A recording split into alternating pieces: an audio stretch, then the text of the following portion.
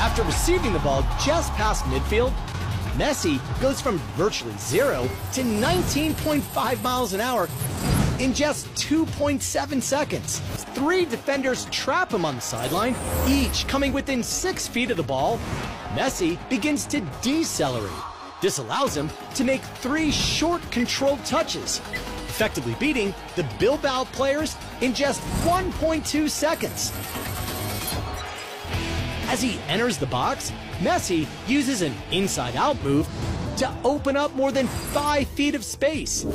This gives him just enough room to rip a 48-mile-per-hour near-post shot that misses the keeper's outstretched hand by less than 6 inches.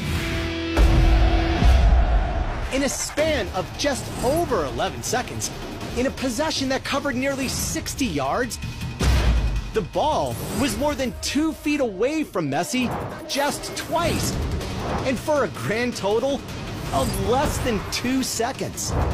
And the finish was just as spectacular as the dribble. To fit the ball in a window that small, from 14 yards away, Messi's lateral aim couldn't be off by more than 3/4 of a single degree. That means if Messi's point of contact on the ball shifted left or right by just 1.5 millimeters, he misses. That's a margin of error about the width of a blade of grass.